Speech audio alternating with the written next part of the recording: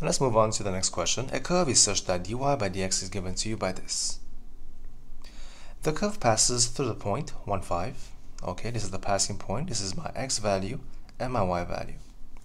Now we have to find the equation of a curve, so we have to find the y for that curve. This is what it means. The equation of a curve is basically y. Now, we have to understand, to find y, we have to integrate dy by dx, because integration is a reverse process of differentiation. So that's what we have to do. So y will be integration of dy by dx will be this, plus 1 by dx. Now this will give you what? 3 is 3. Now x squared, the power we have to increase by 1, that will be 3, and divide by the same power. Then minus 4x, that will be increased by 1, divide by the same power, and then plus x, and plus c for the constant of integration. So y will be, this will go away, x power 3 minus 2x squared plus x plus c. Now, we have to use this point to find the value of c, because it is unknown in this equation and we cannot leave our equation of curve with some unknown value. This is y, is x and y replaced back in the equation. So 5 is equal to 1 minus 2 plus 1 plus c. So this will cancel out. So 1 plus 1 is 2, minus 2 is 0. So c will be the value of 5. So we conclude that the value of y, which is your equation, is going to be x power 3 minus 2x squared plus x. This is part 1 of the question.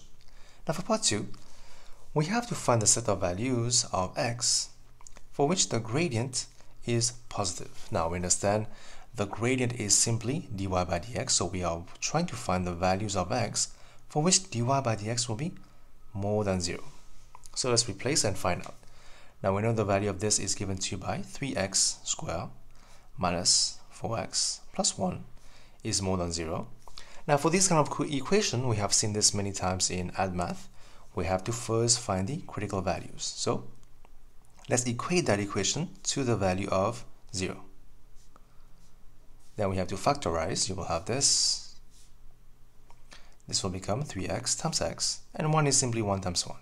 Now we need minus 4, so we have to have minus 3 and then minus 1. So again, this is how we multiply the brackets.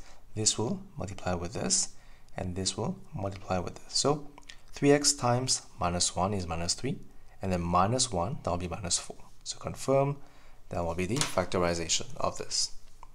So x will be 1 over 3, and x will be the value of 1. Now this is the critical values that we have to use to find the range of values of x that we can use. Now because here we have a positive value, it will be a minimum curve. Right. Now this is the critical values over here. That will be 1 over 3, and that will be 1, obviously, right? Now we need the values of x. It is more than 0. Have to be up more and more. As you can see, above this is 0 here. Above 0 will be these two sides. So x have to be less than 1 over 3, and x have to be more than 1. So these will be the answer for the set of values of x for which the gradient is more than 0.